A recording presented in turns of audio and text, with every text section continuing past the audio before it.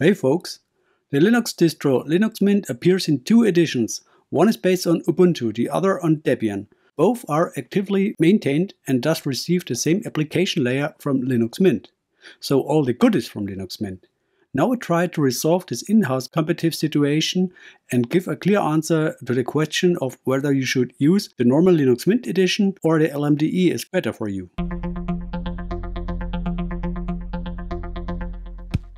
At the time, Linux Mint started with an Ubuntu base.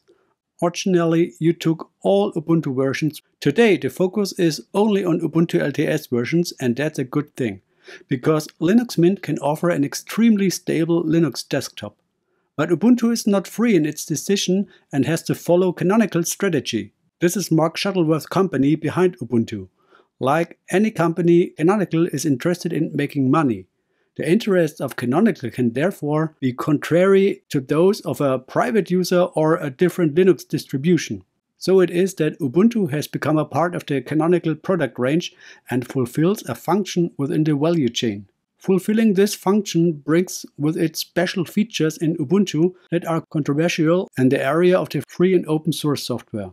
Most of Canonical's controversial decisions have already been revised, but doesn't mean they were less heavy. But they symbolize the decision of the Linux Mint developers to ensure some independence from Ubuntu.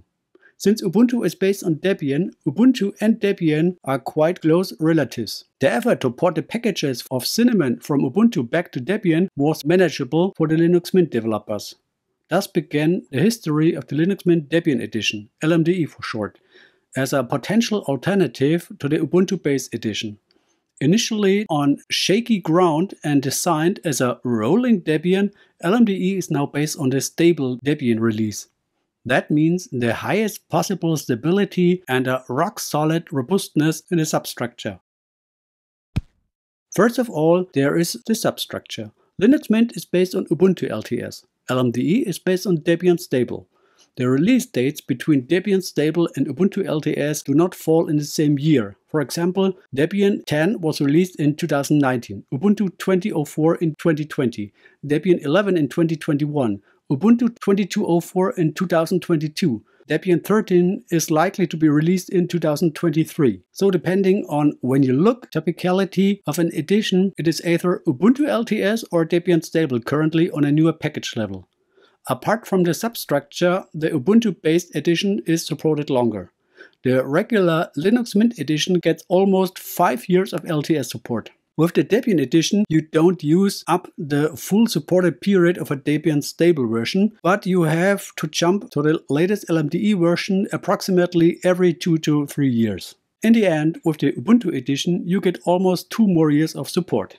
With regard to the system requirements of 64-bit hardware, both editions require the same specs. An example, at least 2 GB of RAM, better 4 or more, 20 GB disk space, better 100 GB or more, and VGA resolution. You know that there are no difference in the specs of 64-bit architecture.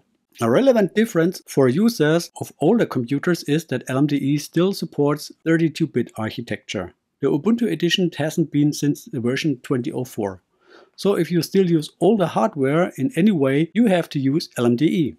Speaking of older computers, many say that a desktop should also be taken into account accordingly. You then only get a choice with the regular Linux Mint edition between Cinnamon, XFCE and Mate. But please keep in mind that all three desktops have the same requirements. So in terms of hardware requirements, there are no stumbling blocks.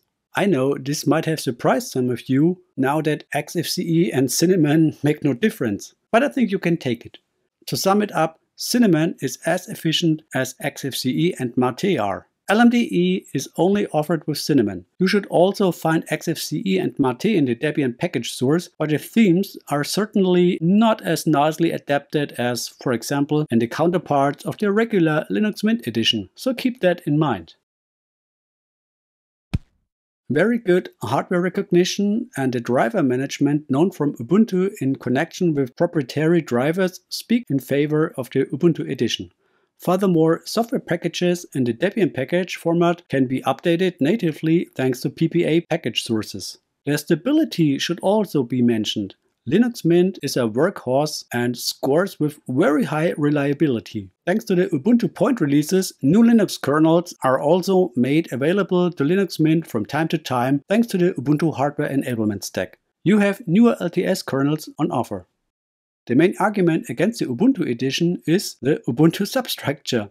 Some people have problems with old packages in the Ubuntu software stack. This is correct and is not unique to Linux Mint, but to all Ubuntu LTS-based distros. The package is H.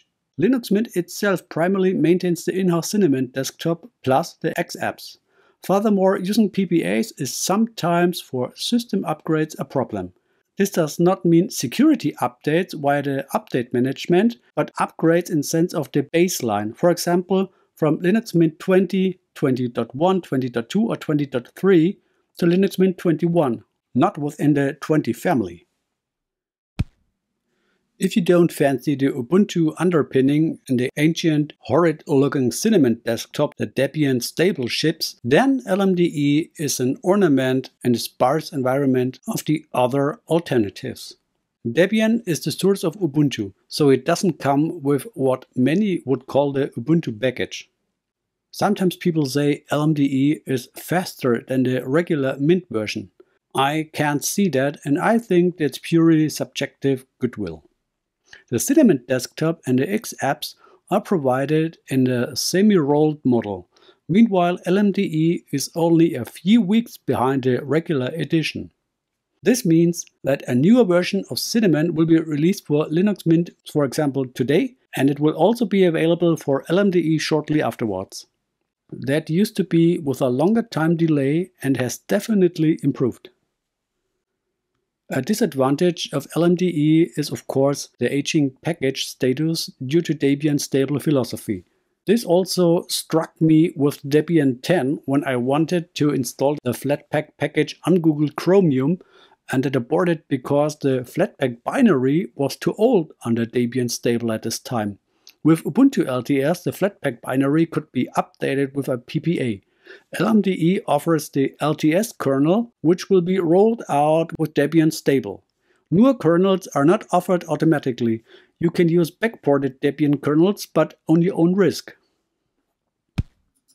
In any cases, the good news is that if you like Cinnamon a lot, you have two choices if we exclude other distros at this point, because these are not supplied as seamlessly with regard to Cinnamon and X apps as Linux Mint does with its own editions.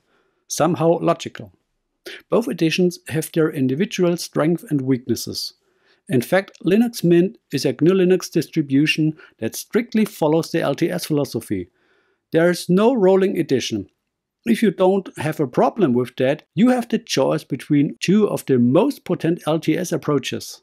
Before we come to the end of this video, I would like to ask for your opinion. Which Linux Mint edition do you prefer to use? Feel free to write your opinion down in the comments. We'll see if more LMDE or LMUE messages will come. Please also take the opportunity to subscribe to my channel if you haven't already. Thanks. So what to choose? I would always use the subjective feeling of whether you like Ubuntu or Debian more. If there's no preference here, I would recommend the regular Linux Mint edition because this is simply a longer maintained product. Thanks to the PPA, you are more flexible with the software, and there's also a greater support community with forums etc. around. Flatpak has become second nature of both editions. LMDE fulfills the claim of an alternative very extensively. What is not quite same is the supported period, keeping software up to date thanks to PPA and the community around it. This is where the Ubuntu edition scores still. Otherwise, both editions are on par. From this, we can also conclude that the Linux Mint developers have done a very good job. That is honorable and deserves respect. So, that's all for today. Thanks for your kind attention and see you soon. Peace.